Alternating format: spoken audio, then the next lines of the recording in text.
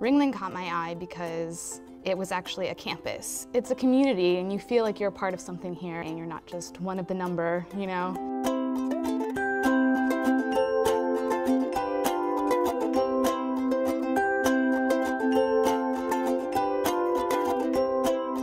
Of course the weather here, it's gorgeous. You're in Florida. Every day is a short and flip-flops day.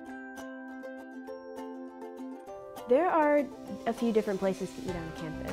There is the Hammond Commons, which is essentially the cafeteria, but there's also the Brickman Cafe and the Academic Center, which has great sandwiches and they're named after different artists. There's also Outtakes, which is a cafe right by the Student Center.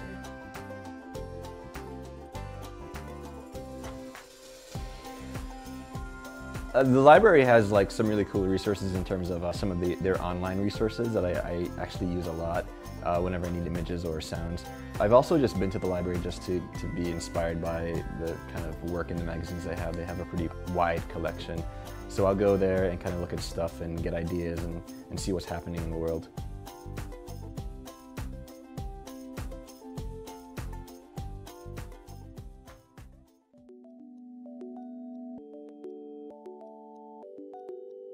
North Hall is really fun and it's a great place to be around your fellow students.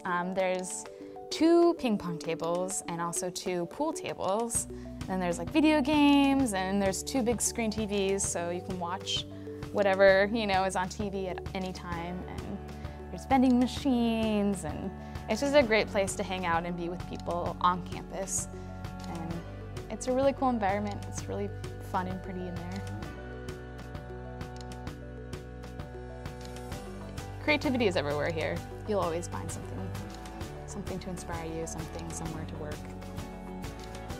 Being creative and finding creative energy is really easy here because not only do you find that creative energy in the classroom, but it surrounds you every day. Just walking around campus, interacting with your friends.